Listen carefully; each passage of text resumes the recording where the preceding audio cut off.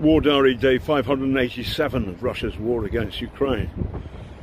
So I have interviewed on my YouTube site James Hewitt, former lifeguards officer who stands by Ukraine.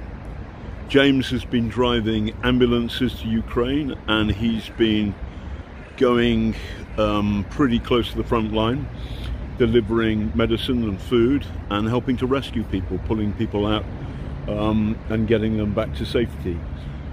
So, to be honest with you, he's a bit of a hero of mine. He is perhaps a knight in dented armour, but he's a knight to me and the very best of our country.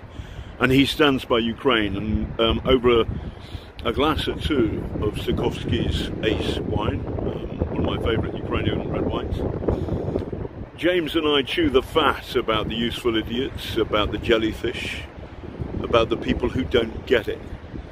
And James said very clearly that this is a war between good and evil. And if you don't understand that, then there's something wrong with you.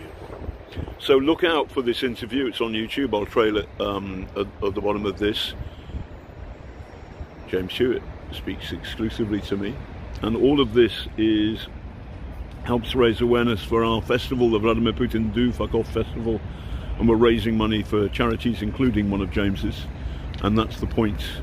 And if you can, help us either buy tickets to see the live stream or support the crowdfunder. Love from Kyiv. Oh, and Vladimir Putin, do fuck off.